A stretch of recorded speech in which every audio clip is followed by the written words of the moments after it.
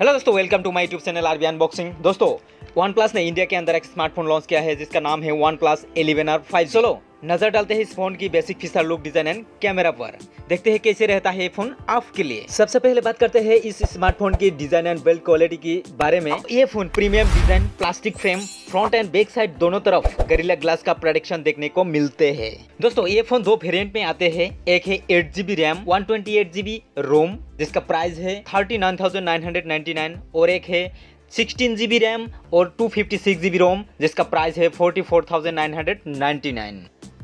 बात करें परफॉर्मेंस की तो इस सेट में दिया है स्नैपड्रैगन 8+ Gen 1 5G प्रोसेसर।